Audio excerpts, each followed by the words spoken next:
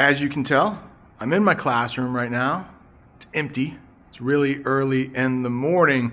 But what I have for you today is a lesson about warm things, hot things, things that could burn you if you are not careful. If you look down in the description, there is a study guide with all of the words and some simple definitions for you, just to help you learn English a little better. Hope you like it. Hey, welcome. Hope you're ready to learn some English. My name is Brent. This is Speak English with this guy. And today we are going to be learning about hot things. I didn't realize how many things could be described as hot in English till I started designing this lesson. We have our first term we can talk about. And that first term is warm. And you might be wondering, what does warm mean? I'm going to change the background so it looks a little bit more warm. Orange and red are colors that might be warm. If you ever hear warm in English, think of this. Warm is in between cold and hot, but it's definitely closer to hot.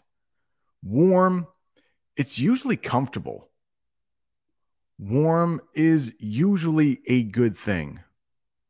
For example, you can warm yourself next to a fire. Yes, warm can be a verb. It can be something you do. How about this? Warm is almost always good. It's snowing where I live right now. And if you look at that family near the fire, a word in English to describe that picture is cozy. They don't seem too hot. They seem comfortable. The mom is smiling, got a Christmas tree in the background. That looks really cozy. But there is one time a parent might not like for their child to be warm, and that is when we talk about a fever. So a fever happens when you are sick and your body gets a little too warm. So if you look down at the bottom, I have a couple sentences. Feel free to practice your shadowing, practice your pronunciation as I read it. I think I will do a pretty good job reading, seeing English is my first language. Wish me luck. A parent might say to a child, "You feel warm," if they think they are sick and have a fever. And if you look at that thing in the picture, and if you're listening on the podcast, I'm sorry you can't see it. But if you think you might be sick and you have a fever, you can use something called a thermometer. That's how you pronounce that. Thermometer. Thermometer.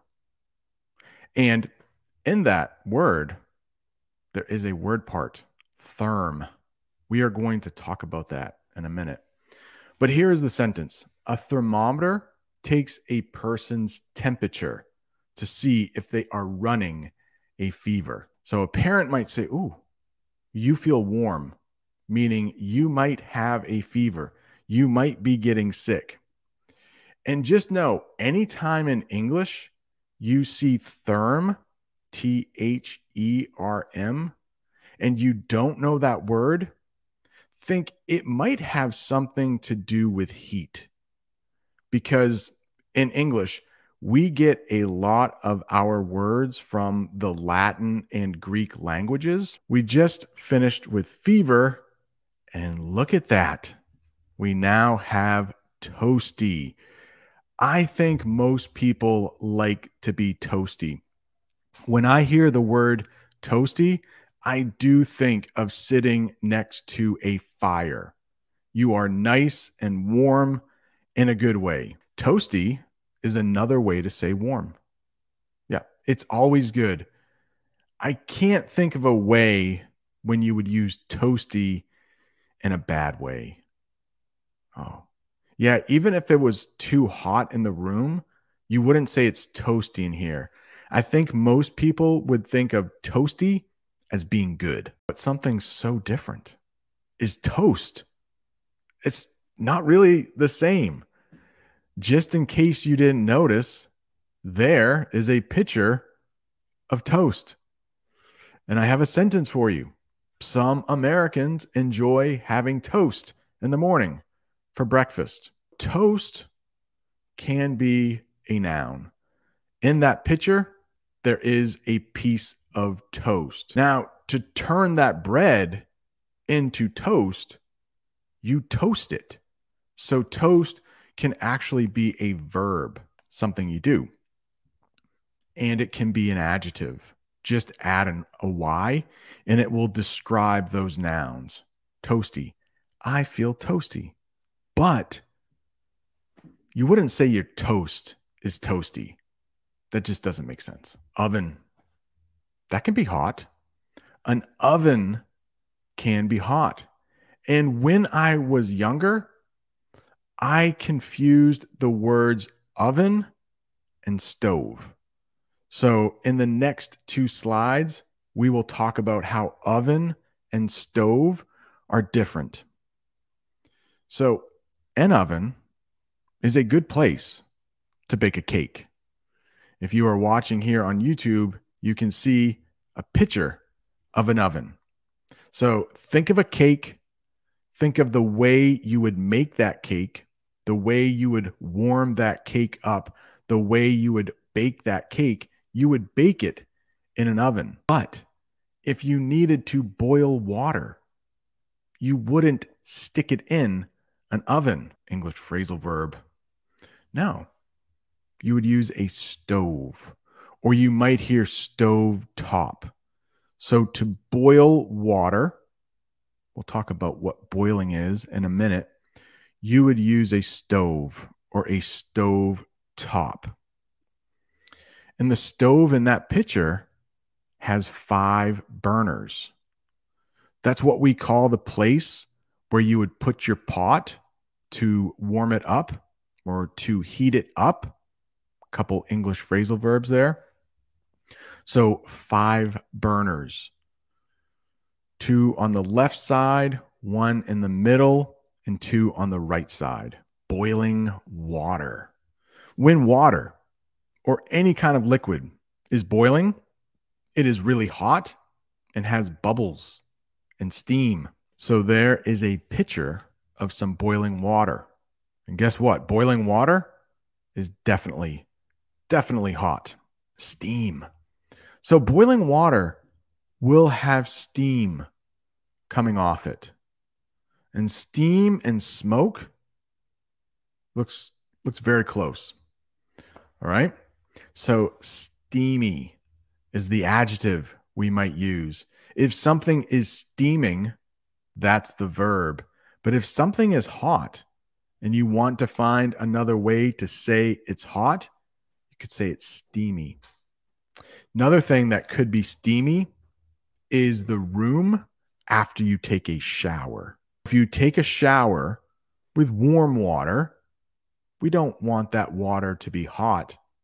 You might steam up the room. You might put a lot of steam in the room after you take your shower. But you might describe a hot day as steamy. Another way to describe a hot day is steamy. Today was not a steamy day. It actually snowed where I live. But look at this picture here. You have a cup of coffee. At least that's what it looks like to me. It could be tea. That cup of coffee is steaming. I mean, you can tell it's hot. Steam and smoke look almost the same. Smoke might be a little more gray. Steam might be a little more white, but they both look very similar. They look almost the same. And you see that picture over there on the right. That is an iron. Let's talk about pronouncing that word, iron. That iron is also steaming. And if you look at the screen, I have it written out for you. Like I or I earn. So, like money. Hopefully, if you have a job, you earn money. So, if you can say earn and you can say you can say iron. It's a hard word. Even native English speakers have trouble saying iron, but you can iron your clothes with an iron. Oh, goodness. I just said another word that's hard to pronounce for English learners. Clothes. Not easy for native English speakers either. Clothes. It's almost like a Z sound at the end. Now we're going to talk about how food can be hot in two different ways. So if your food is hot because of the temperature, maybe it just came out of the oven, you might want to blow on your food to cool it off. And there is another English phrasal verb for you. If your food is hot, you could blow on your food to cool it off. If your food comes straight out of the oven and you try to eat it, there's a good chance you are going to burn your mouth. One of the things that was hard to learn for me when I was a kid was waiting for my pizza to cool off. I love pizza. Still to this day, I love pizza. But when the pizza was ready, it usually came straight from the oven, and I would try to eat it, and I always burned my mouth. I never waited for that pizza to cool off, so the cheese would stick to the top of my mouth. We also call that the roof of your mouth. Pizza is one of those foods you want to wait a little while. You want to blow on your pizza before you eat it because it's usually really hot when it comes straight out of the oven. We got something else though. Spicy food. This is food that is made with peppers. So your food might have come out of the oven an hour ago. But if it's spicy, it's still going to be hot in a different way. It might burn your mouth in a different way. And there are some cultures around the world that really like spicy food. So my question for you is right here. Please let us know in the chat. Do you like spicy food? Do you like spicy food? And I would love to read your answers. This will give you a chance to practice your writing. You might say, I like spicy food. Spicy food like? And then you can give us an example of the food you like. I will go first. I like mildly spicy food. I like mildly spicy food. Food that's not too spicy. It still has flavor, but it has a little kick. We might use that term if food is just a little spicy. It has a little kick.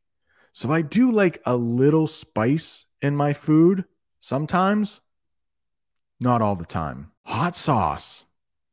So if you do like spicy food, you might want to put hot sauce on a lot of your food. I like putting hot sauce, on my chicken. I like putting hot sauce on my eggs even. Hot sauce on eggs. It's pretty good. I bet a lot of people like it too. But if you have really spicy food, fiery is another way you could describe that food. If something is really hot, you could call it fiery. Really, really hot though. Really, really hot. We also use fiery in a couple different ways. Earlier in the lesson, I said the colors of orange and red are like fire. The adjective you can use is fiery. So how about this sentence here? In the spring, the flowers bloom with nice, fiery reds and oranges. I will read that one more time if you want to practice your shadowing. I think it's a tough sentence.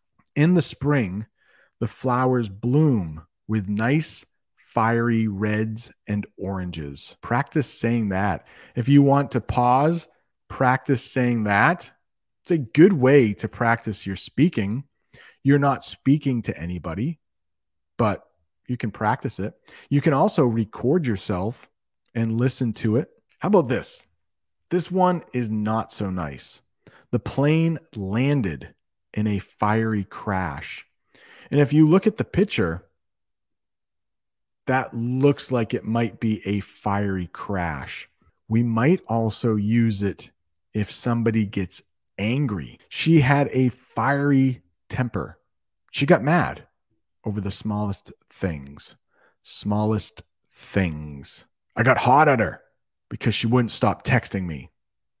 When you are angry, you can use hot. I got hot. That means you got angry. Probably everybody knows this, right? A volcano. A volcano. Here is my definition in English. Remember, I am not a science teacher. This is for everyone listening on the podcast because you can't see this picture. If you see this picture, you know what a volcano is. You probably know it in your language. But for anyone just listening, a volcano is a mountain that has an opening, and inside is lava. Well, what's lava? That's lava. Lava is the stuff inside the volcano. And I wanted to teach you this verb. Sometimes lava can spew from the volcano. So if you look at that picture we just had, it looks like lava is spewing from the volcano. Did you know that word spew before? I thought this might be the one word that nobody knows, that I could teach everybody something today. Spew. It is a verb. It's a great verb to know in English. Spew. So lava can spew from the volcano. So anything that is pushed out really quickly, really rapidly, could be called spew.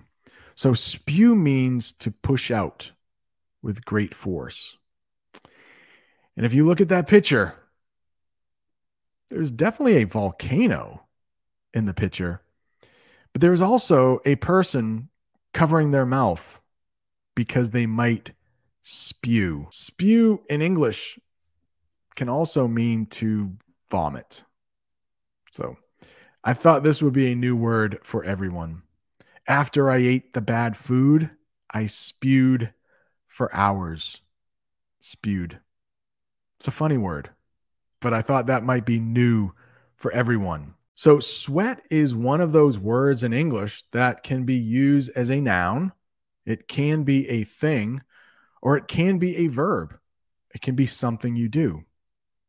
So if you are really hot, you might start to sweat. And again, sweat, just like boiling, it's little bubbles that appear on your skin when you're hot. How about this? I will use sweat as a verb and a noun in these two sentences. It is so hot that I'm sweating. Sweat is pouring from my forehead. Forehead. We went over forehead a couple of weeks ago. My forehead is covered by this beanie right now. My forehead keeps growing every day. My forehead keeps getting bigger. Unfortunately, I have less and less hair every day. I don't use the past tense of sweat very often. It sounds strange to me, but I do have a sentence with the verb sweat in the past tense. I sweated. Just sounds funny to me. I sweated throughout the entire class. The room was like an oven. Have you ever been on a beach and maybe you forgot to wear your sandals? Well, the bottom of your feet might get burnt. Be careful on that beach sand. Here's a sentence for you. beach sand can burn the bottom of your feet on a hot summer day. You know what? I think this would be a really good picture to show just a little bit bigger for all of the people who might be living in the winter right now. I wish I was at the beach. Just a couple more. Singe. Singe. That might be a new one. Singe. Let's get a sentence for you. Singe means to burn something just a little bit. You might singe your clothing if you get too close to the fire. Now, that person is holding a sparkler in their hand. That's what we call it in the picture, a sparkler. I couldn't find a great picture for singe, so I picked this. That person might singe their hair if that sparkler gets too close. Singe. You just burn it a little bit. It's not fully burnt. It's just a little bit. Sometimes in the summer, you need to be careful. These are your eyebrows. These are your eyebrows. And some people I know have singed their eyebrows when starting a grill in the summer. The grill can kind of explode and burn the hair on your face. You might say singed for that. You know what else can burn your hair? Hair dryer. If you leave the hair dryer too close to your hair for a long period of time, you might singe your hair. Singe. Here's a sentence for you. You might singe your hair if you get too close to the hair dryer. Yeah. You need to wave that thing back and forth so you don't singe your hair. Is that a new verb for you? Singe. Singe. The next one is balmy. I'll pronounce that again. The next one is balmy. Balmy. That L is barely pronounced. Balmy. I don't even know if I pronounce the L. Balmy. Balmy. Balmy is another term you can use when the weather is hot. I'm pretty sure it's getting balmy in Argentina and Brazil this time of year. But this isn't even the same thing. We have balm in English. You can put on balm when your lips or skin are dry and need moisture. So in that picture, if you use it on your lips, you can call it lip balm. Roasting. So that is a way you can cook things. You can roast marshmallows on an open fire. You can roast meat in the oven. Roast is another way to say hot thing. Congratulations, you made it to the end of a rather long English lesson. If you're not done learning English yet, up there is an English lesson all about driving. Thanks so much for watching. See you next time.